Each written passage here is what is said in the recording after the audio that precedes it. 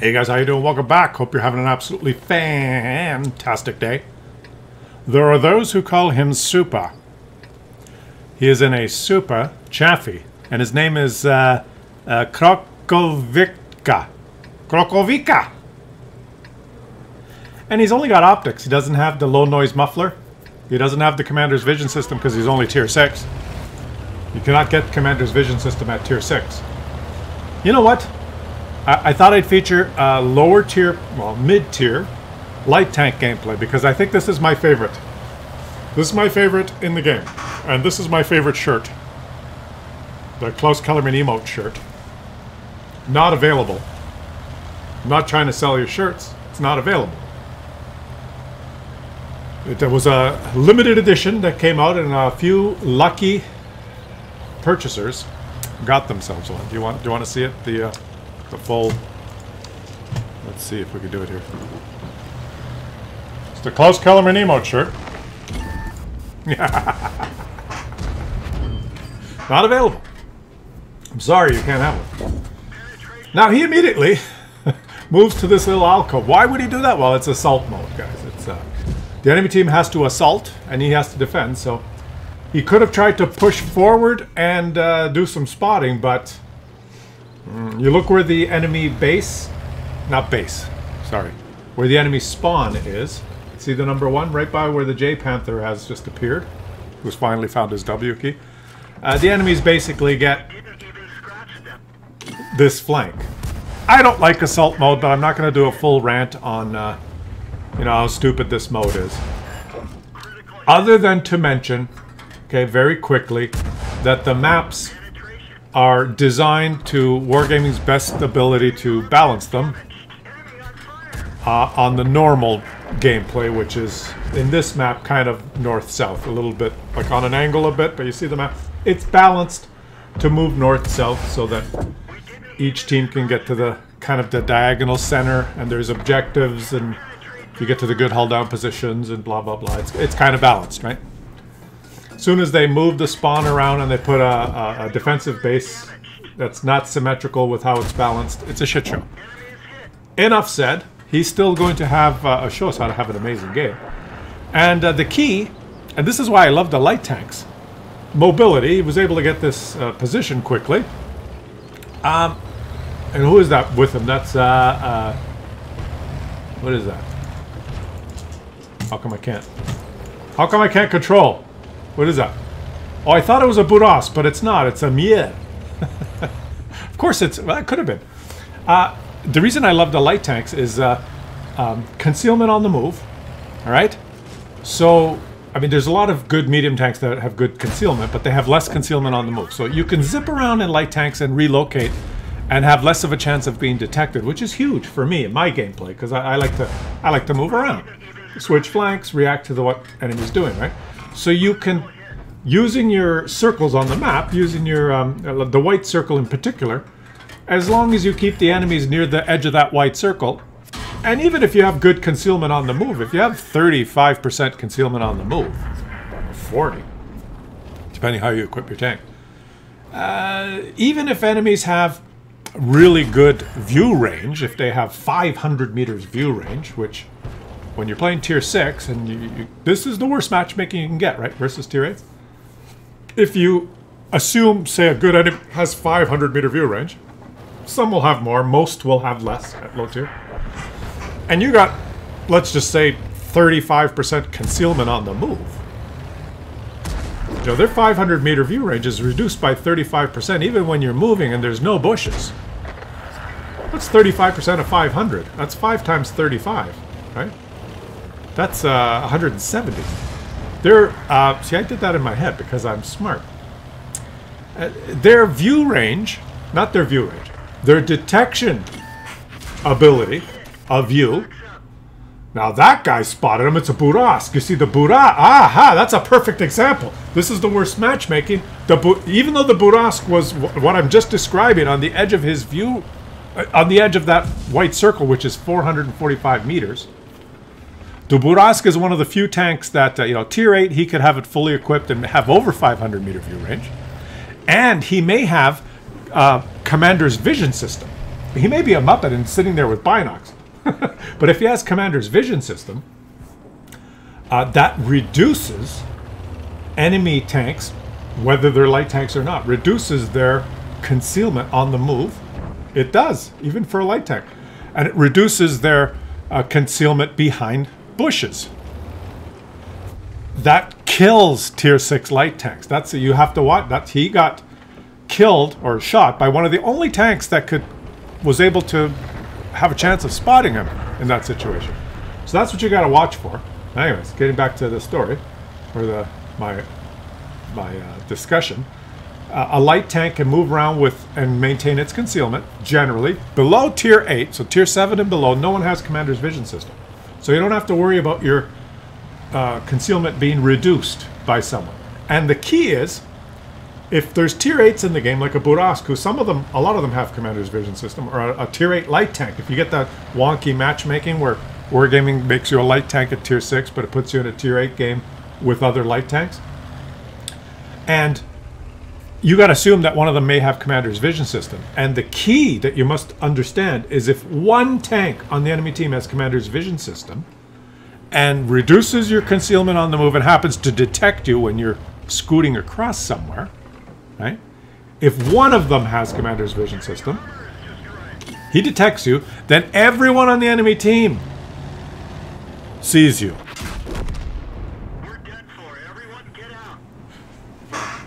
Daddy, my tank just exploded! Don't act so surprised, son. Tanks explode every day. And if you get detected and everyone sees you, they can shoot you, not just the white circle on the map, the yellow one, which is, you know how the game works, right? He died. He was a light tank who died. But his team surely his team will mop up. But even though he died, let's check the post-game stats here and see how he did. Let's just watch this guy, the last guy, find and destroy the SP. It's always fun to see the last player destroy the SPG. Let's see if he does it, or whether he gets tagged. Where would the SPG be, guys? Where do you think he is? I'm going to guess like A3 is my guess. Well, let's just see. I did not take note of where... oh, there he is. It's not A3, it's A8. Boom. Boom. Boom. And it's a victory as soon as he reloads. So, Krovika, he aces the tank. He died, but he did 1,639 damage, 1 kill. But he did 1,500 spotting assist, which is, you know, that's, in my books, that's fun. That's fun gameplay. And as you can tell, I get excited. I love this light tank gameplay, especially tier 6 light tanks, because they rarely see tier 8s. I'm showing you in another game now where we have a T-37, which is basically kind of like a Super Chaffee, but he is in a tier 8 game again. So there could be someone on the enemy team that has Commander's vision system. Let's have a look at the tier 8s, and I would say SU, STA1, there's probably not. Probably not. So I would, playing this game, I'd look at the tier 8s and say, okay, it's a TD. He doesn't have it. STA1, probably not. IS6, probably not. A heavy tank, 7032. Probably no one has Commander's vision system. Probably none of the high tiers have super view range. Super Hellcat with binocs could have super view range. So I would immediately look at my mini-map, and I'd say I can, as long as I stay, look at the white circle, even 20% smaller than the white circle, if I'm that far away from the enemies, they probably won't see me. That's how I'd start the game. And he just detected the 703. He's in a bush, so he's not going to get detected by anyone. Now, he's waiting to see if he can detect people that are going up the hill. And you don't play it like light. Chill, says 703. Okay. So you see my kind of thought process here. I would, you can do some good active spotting in that case. I'll draw it on the minimap. I would say if these guys are too close, but anyway, look where my thing is. That close, about 400 meters, like say 445 meters is the white circle. Decrease it by 10%. 400. I'd say I'm safe out to 400 meters. No problem. Now he spotted the BZ. Not while firing. I don't mean while firing, guys. I mean while moving. So I can move around the map. Now let's see if it's while firing. He's safe while firing as well. Now that's pretty amazing. So that he took one shot and then was ready to react. And now he knows that BZ, who, how far was the BZ? Let's see if he gets an outline of him again. And the game will tell us, but he's disappeared. This is a much easier place to spot the guys going up the hill than where that STRV went. Okay, let's see. This guy is, doesn't the tame, yeah, 393 meters. Whoa! 393 meters away. He's shooting, so the bushes do not provide concealment, unless there's like this tree in the way. 393 is about 10% less than 445, maybe 12% less. So those enemies' view range, minus 12%, does not see him. And while firing, he probably still has, I'm going to guess, close to 10%, maybe 8%, 7% concealment while firing. So what does that tell us? Do the math. Oh, wow. Okay, now there's bushes here. This is beautiful. That's why I like using the mechanics for the light tanks. So what does that tell us? Okay, he's firing. When he's firing, he has, let's just assume 10% concealment. He probably has 6 or 8, but let's round it to 10. Which means at 390 meters, the enemy has to have 10% more than 390 to spot him. So 390 plus 39, 429. And those heavy tanks are driving around probably with less than 429 view range. I don't know, because maybe they have gunnery skills, they have repairs, they're not packing optics. Right? It's possible. They're only tier 8 light heavy tanks. At tier 10, he'd be spotted. There'd be some heavy tank with 450 meter view range. He'd be spotted. But it's balanced, right? Now he'll get spotted. If he shoots now, unless the sunflowers provide concealment. If he shoots now, you're spotted. He's 155 meters away. Fire your gun, just so that we can find out. Let's see if the sunflowers provide concealment. Come on, shoot your gun. Let's find out. Fire your... I wish I could fire for him. Fire! He's 156 meters away, the OI. He can't see him because he's in a bush, plus he's probably got 40% concealment on the mover stationary, plus 25 from the bush. He's invisible. But if he fires, he probably only has about 8% concealment. Shoot! Take the come on, shoot! Oh, he didn't shoot. I would have loved to see if he got spotted. He would have got spotted. I don't believe those, unless Wargaming says the sunflower is Russian sunflowers, very, very dense, produce beautiful sunflowers. We fry onions in sunflower oil, and therefore, we cannot see. Who the hell knows how the Russians would program it? But you know, that's how you figure things out in the game. Playing light tanks at this tier is a calculated. Oh, it's beautiful. Yeah, look, I'm up it.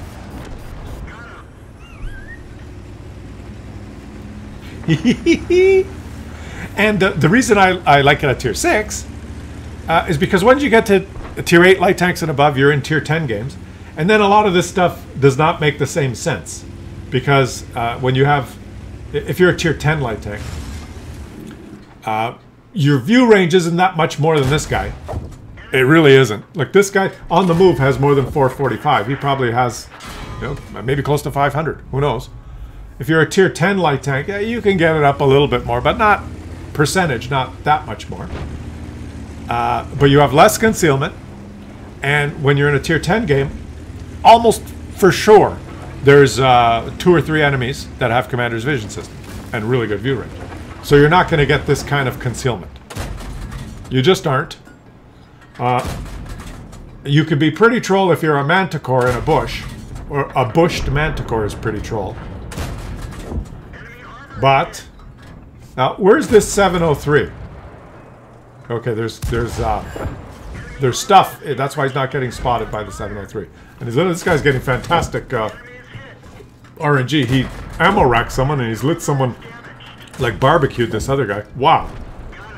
Wow, he's got an ammo rack for over 1,000 and a 537 fire and another fire on the STA-1 for 120. This guy's got RNG coming out the ass.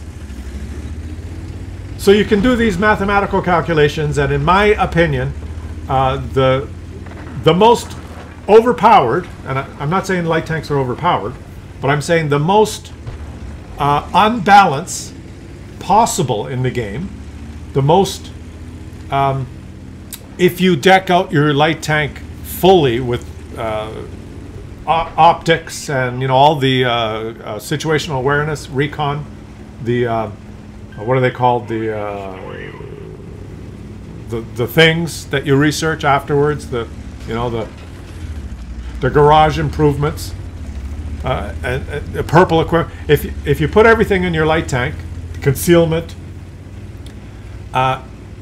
you can quickly outclass many of your opponents at tier 6. Certainly if you're fighting tier 5, 6, and 7s, if you've got your thing fully decked out and the enemies don't, there's just so much of a difference. The dynamic range is huge.